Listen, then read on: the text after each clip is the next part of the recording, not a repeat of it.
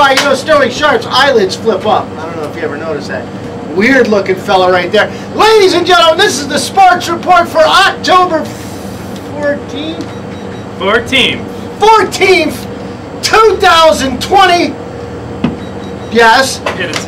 Oh, Matty the Moose, I got a doctor, and the Honorable Muggs is with us as always, running down all the local stories. Pot of Prith just kicked the butts of the Ox is it the Ackies of Scotland and Edinburgh. Ox was on scene. It was cool. But you can find out about that on the Egg-Shaped Ball Show. I think we're filming that tomorrow night. But right now we're talking what? I was gonna say, for all you hearing impaired, all you hearing impaired people, that's why you're talking extra loud. And you can hear now. Yep. There you go. But this is some sports show. All rise! Here come the judge. Here come the judge. I can't beat the Moose with these openings lately. I can't. Good, unscripted. You're killing it. Nice hat, by the way. Thank you, Falcons, baby. We'll talk Falcons in a little bit. Find out how the playoffs went. Playoffs. Anyway, you're killing me, Moose. Doing a little backtrack. We're gonna backtrack here since we didn't do a show last week, and because the doctor was out 2 weeks ago. Vacation. So what I'm gonna do here is gonna recap we have some district golf and tennis champions to acknowledge here in the past few weeks. All right.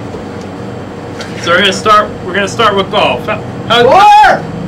How's your golf game, Moose? It's horrible. Horrible. I don't golf. Big Rich is the golfer in our house. Long ball hitter, the llama. The llama. The Dalai Lama. Lunga. We'll start off with the team champs. Abington Heights on the boys' side in AAA, the team champs. The Comets. Yep, the Comets as always, led by Anthony Sebastianelli, David Harris, Matt Heckman, John Comerford, and Terry Hurst, the five-man team there for Abington Heights. They were 13 shots better than Crestwood in the team competition a few weeks back. And then over the weekend, they defeated Selinsgrove in a state qualifier by 25 shots. So Abington Heights, they're on their way to the state championships in a couple weeks down in Heritage Hills Golf Course in York. On the girls' side, we had Holy Cross. Holy Cross! You got me when I had coffee in my mouth. That's exactly what I was going for. Right. Holy Cross, the girls. Holy Cross! They were the girls' team champions in AA. Emily Okrepke and Rachel Mackerel, the two lead. Holy mackerel! The two lead golfers. The golfers for Holy Cross Lady Crusaders. And the team champions in AAA were Scranton Prep, Lauren Wallace, and Christine Fitzpatrick. Hey, Preppy. How's Kelly Kapowski doing? My cousin met AC Slater a couple weeks ago up in New York. Yeah. Does Mario Lopez still do the Miss USA thing? I don't know. I haven't watched that recently. Is he still dating Mama? I thought he's married. Jesse Spano. I thought he was married now. Anyway, we're getting way off course here. Literally. It's like my 5-iron went 300 yards into the woods. We're on the course. Yeah. The individual golf championships were last week at Elmhurst Country Club. We had 14 individual qualifiers advance to the second part of the golf tournament, which is regionals. We'll start in girls AA. The champion, Hannah Janoski from Valley View. Also joining her in AA were the two girls I just talked about from Holy Cross. Holy Cross! Emily Okrepke and Rachel Mackerel. Holy mackerel! Yep. Funny as second time. Yep. Girls AAA, the champion from Wallenpaupack, Julia Santo. Remember her from earlier in the year? Mm-hmm. Ox, if you have that picture. Yep, thanks, Ox. From Delaware Valley was Dana Hunt, the second place finisher in girls AAA, and Molly McWatt from Wallenpaupack also qualified for the regionals in girls AAA. In boys AA, second place was Dave Lopatic from Dunmore, shot a 78. Also shooting a 78 was Dom Mancelli from Holy Cross. And then there are a couple others from Dunmore that qualified. John Barone also shot a 78, and Mike Weber shot a 79. That's like my front nine. 78, 79. Yeah, that's like my 5 holes combined. In a boys AAA, we had Terry Hurst from Abington Heights, the champion. Shot an even par 72 up there at Elmhurst. Awesome. Nick Johnson from Scranton Prep, 74. Former first baseman of the Yankees. Mr. Sebastianelli shot a 75. And Nick Beckish from Abington shot a 76 to also qualify for regionals. They will be at regionals tomorrow, so they'll probably have already played by the time this gets upboxed. So yeah, good luck to them. Hope you all did well. Hope you qualify for the States next Monday and Tuesday at Heritage Hills Golf Course in New York. And then the team championships is the following Wednesday, the 23rd. So that takes care of golf. We're going to do a little tennis. Girls tennis. Yeah. The singles, first of all, the singles champion, they weren't champions, but Grace Riley was from Scranton Prep was the runner-up in AAA, in girls AA, I should say. My notes are a little screwy here today, right? Yeah. Grace Riley, Scranton Prep, AA runner-up. She lost to Natalie Jolene from Wyoming Seminary in the final. Tyra Abdallah from Abington Heights. She was the AAA champion.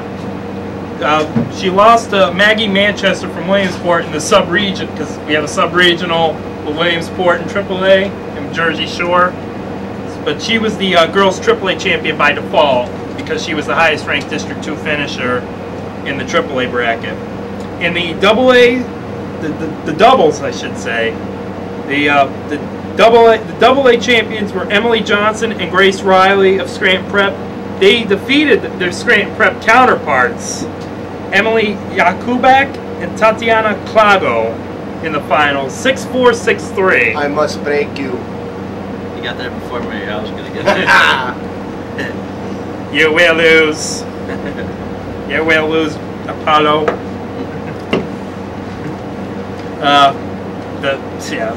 That's the AA championship. If he dies, he dies. The AAA final was the AAA sub-regional final was decided between Williamsport and Jersey Shore. So the two teams from District 2 actually had their own championship match in AAA, and those went to Emily Pocious and Kara Parada of North Pocono. They beat Snooki and JWoww from Jersey Shore. No, they didn't. They beat the team from Wilkes-Barre Coughlin. Oh.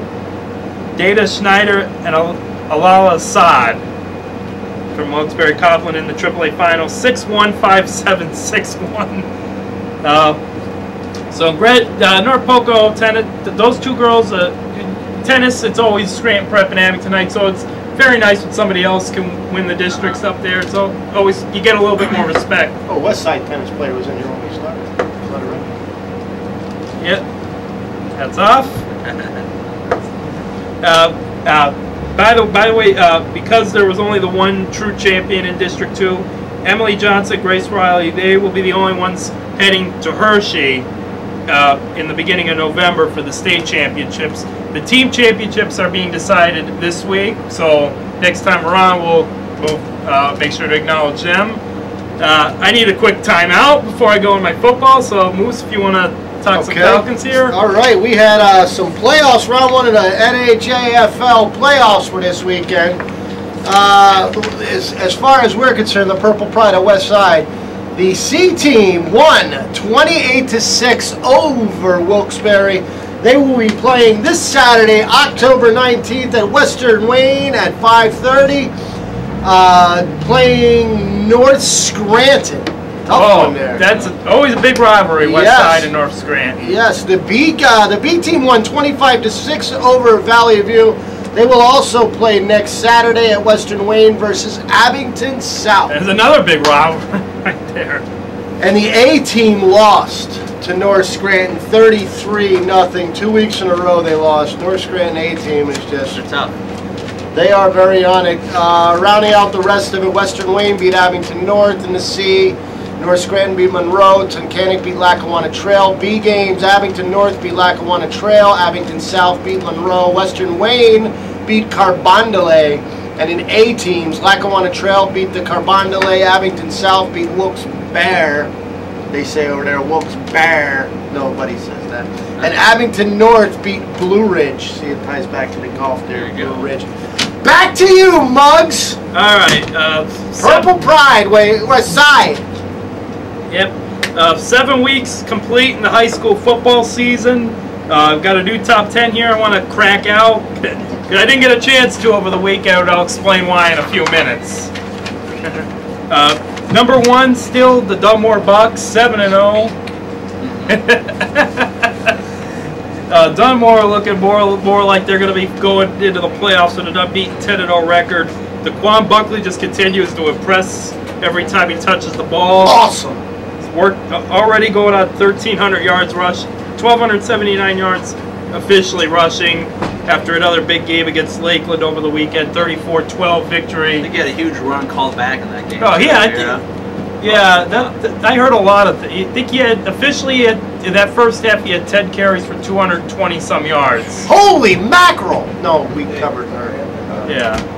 He's one of the best backs that we've had in the area, probably since his brother, Michael Perry, a few years back. So it's fun to watch and we'll enjoy the next couple games. Yeah, the Bucks got a good team. Yeah, good line. They can run the ball. Like I said, the big game over the weekend. Scranton Prep was the victor, 21-13 over Abington Heights in the Battle of Unbeatens. So Scranton Prep remains number 2 in the countdown. Hey, Preppy. Pat Marino had a big game against Abington, 152 yards rushing for Scranton Prep as they appear headed for their own undefeated season. Although they still have a couple games, including, I guess you could say they have a trap game this Friday with Valley View. I mean, Valley View this year hasn't been the same team that they've been in recent years. But I can remember 2 years ago when the roles were reversed. Scranton Prep was one of those teams. Valley View was unbeaten, yet Scranton Prep won the game 6-0. Or no, 7-6. I should remember. That was the 7-6 game when Wartman played. So Scranton Prep better be ready for that game on Friday. Usually you have a big win like that in a big scenario. Might have a big letdown. Yeah, so we'll see what happens with Prep. All cylinders appear to be clicking on both offense and defense right now. Number 3 on the list, Old Forge. They are 6-1. They continue to dominate after their loss to Dunmore. They put up 50 points in the first half against Lackawanna Trail on Friday night. They are headed for a big game this Friday at Carbondale. Up to Carbondale. And that's a tough test this year. Yeah, I'll get into that in a minute. Number 4, Abington Heights, after the loss to Scranton Prep, they really struggled trying to run the football, from what I was told.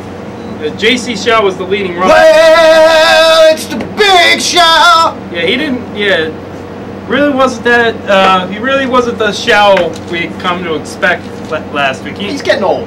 Yeah, the running game did. Shaw was the leading rusher with only 40 yards rushing. But I don't know. Abington Heights and Scranton Prep, they appear to be headed for a rematch, just like Dunmore and Old Forge in single A. So we'll see what happens if they play again. So we gotta wait and see for those games. Okay, I guess make sure all those teams take care of business. Taking care of business every day. Number 5, the Carbondale Chargers, 7-0. Like I said, this is the game that they've been waiting for, because it's up there in Carbondale. They'll have a huge turnout up there, and Old Forge will always send so that'll be a big crowd up there in Carbondale. And for them, this is really to see what kind of team they really have. I mean, they had some games in the last few weeks against Tonesdale, Lackawanna Trail, where they found out a little bit about themselves, but they'll find out a lot more about themselves this week, because Old Forge appears with that big line. Yes, Cabbage running the ball for Old Forge. That'll be a very entertaining game up there in northern Lackawanna County. Moving ahead, The number 6 and number 7 teams have their own showdown this week. Scranton is 5-2, and Delaware Valley is 4-3, and they will be at Scranton Memorial Stadium on Friday night, where the winner, in all likelihood, controls their own destiny for a district playoff spot in Quad A. Go Knights! Yep, the Knights, with a second half rally a couple weeks ago, retained the bell, 42-21 over West Scranton. Jake McCarthy continues to impress. Not much you can really say. What hasn't been said about this kid already? Yeah, Scranton and Del Valle, probably arguably the best rivalry in the last 3, 4, 5 years in football around here. Yeah. They've been going at it for a while. And both have had great teams recently. Yeah, and Delaware Valley, they're a lot better football team than they were in the beginning of the year. Mm-hmm. Delaware Valley, they were young but talented. Once they got the experience, once they got these kids in, Brett Cohan settled in at quarterback. He's running the show up there. I mean, you can't replace Brian Shore, but you can certainly play well and still win football games, and that's what Brett Cohan's done behind their big running game with Lex Rosario. Rosario leads the team in rushing and receiving for the Warriors up there. 622 yards rushing, 212 receiving for the Warriors. So that'll be a big game this Friday at Scranton Memorial Stadium. Lakeland, number 8, they are 4-3 on the year. 2 weeks ago, they had a big win over Mid Valley, 43-15. Obviously, Dunmore was a challenging game, as you might expect, losing up there. But Lakeland controls their own destiny for one of the AA playoff spots. They close with Western Wayne, Riverside, and Honesdale. 3 teams that they should be, although it's high school football, you never know what's going to happen. So Lakeland is 4-3. The team that I'm most surprised with right now is Susquehanna. They have gotten on a hot run here. They beat Lakeland a couple weeks ago. Kyle Cook, the first-year head coach, has really got these kids believing up there in Susquehanna County. But it'll be interesting to see what they do the rest of the year. They have Lackawanna Trail this week. Then they play Old Forge and Carbondale to close the year. Those will be tough games for them if they want to get in the playoffs. But you can't help what that guy's done up there in just his first year running the Sabres. And rounding out the top 10 is Mid Valley. They bounced back after that loss to Lakeland, 36-20 over Western Wayne. They have a big game. They play at Dunmore in 2 weeks, so they need to win their other 2 games, which is Riverside and Honesdale, to probably get into the playoffs themselves. So that's my top 10. That's pretty much all I've got to say, at least for my show.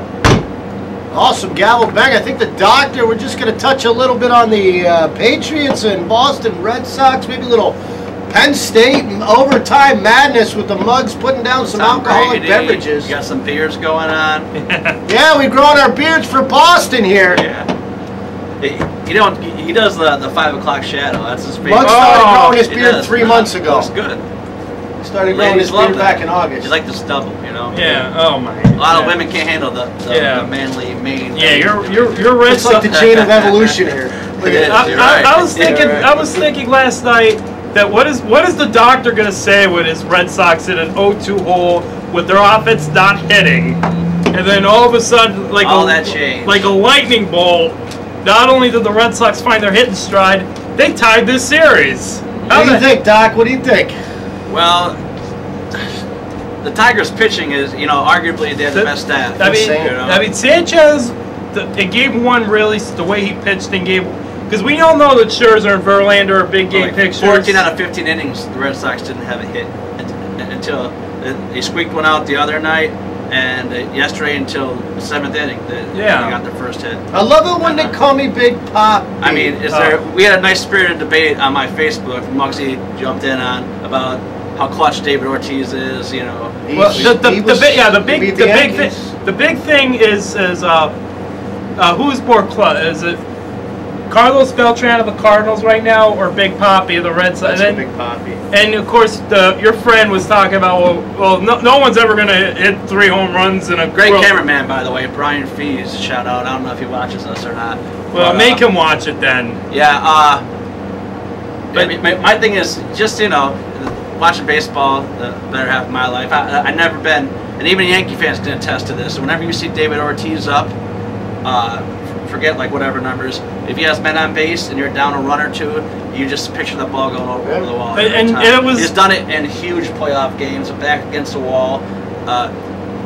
Going down 2-0 in a series is catastrophic. Especially when they have to go up against Verlander in Game 3. Exactly, yeah. But I'll tell you what, they were talking before, because it was the first pitch of the at-bat with him. Ortiz hadn't had much success against Benoit in his career. Then all of a sudden, the first pitch, he gets the fastball miss. Yeah. And I'll tell you what, I think you would agree with me, Doctor. 10 years ago, Torrey Hunter would make that catch and then fly into the bullpen. 10 years ago, he'd probably be playing center for any team he was on. So he Yeah. might not have had a chance. But that was a good point that you made. Torrey Hunter is the most famous home run robber of all time. He really is. He even robbed more home runs than Willie Mays Hayes. Yeah. He's not. Yeah.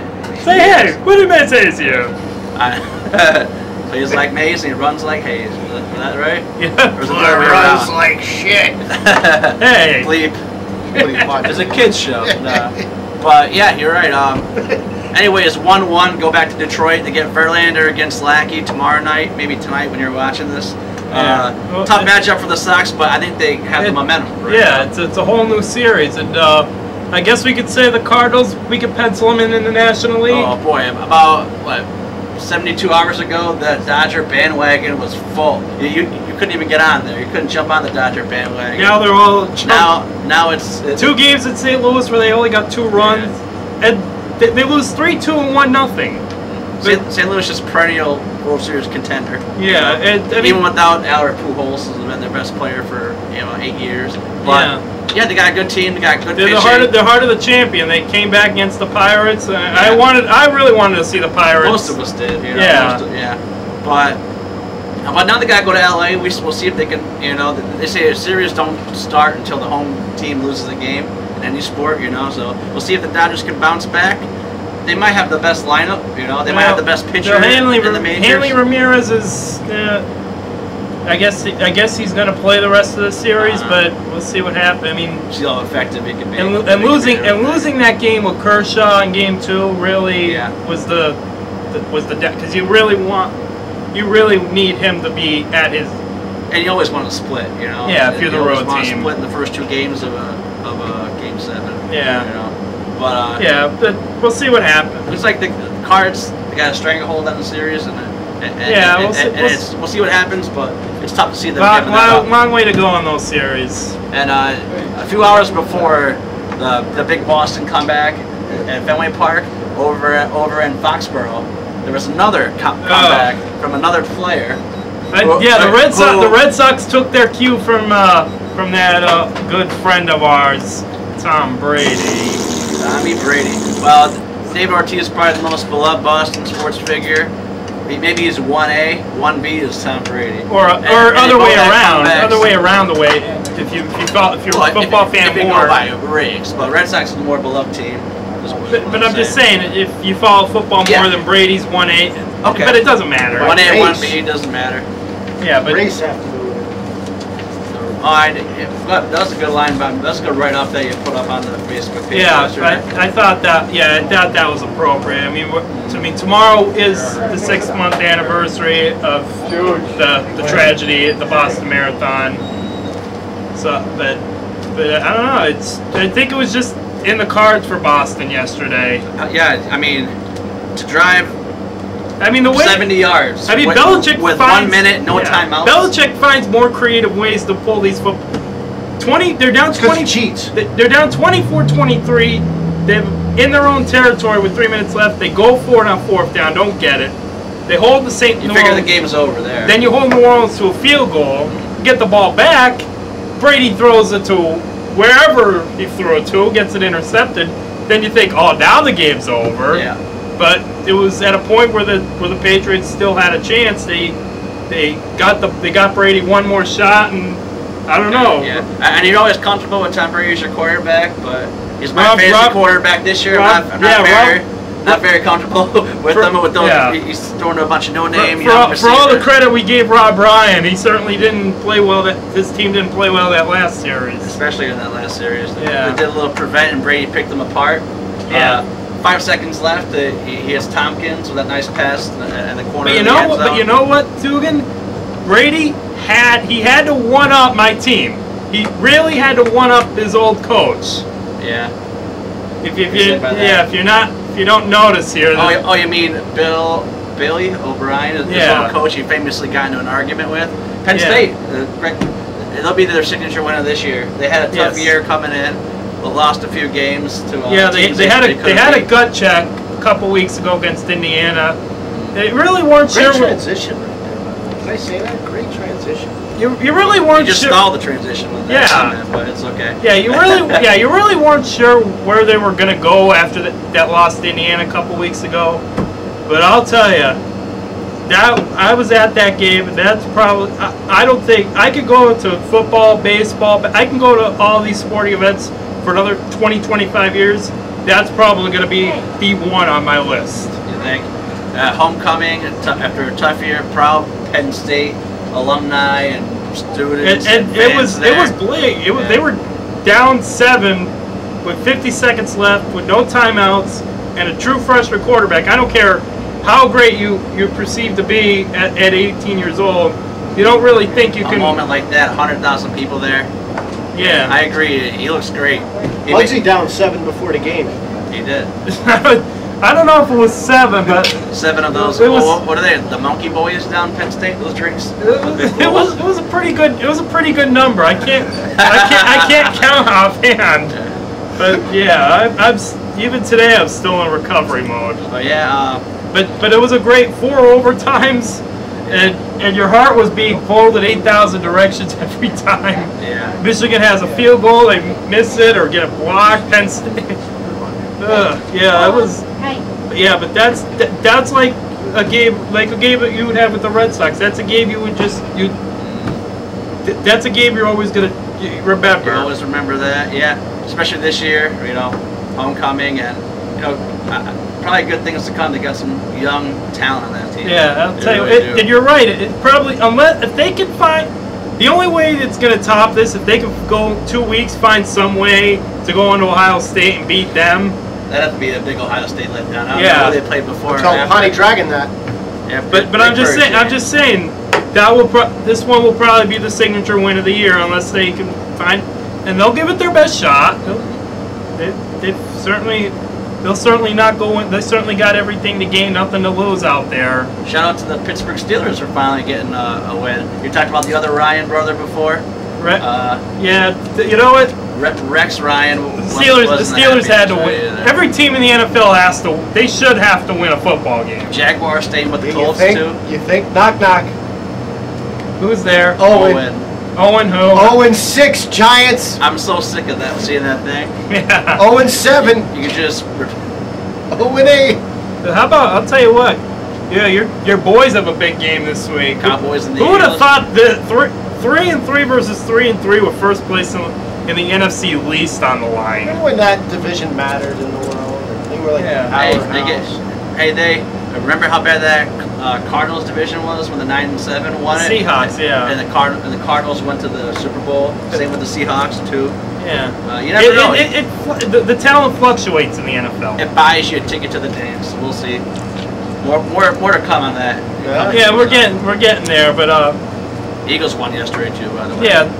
Yeah, we're getting there, and the Chiefs and Broncos, the only undefeated teams remaining in the NFL. Who would have thought that at the beginning of the year? Yeah. Maybe John Elway and his family. We'll see.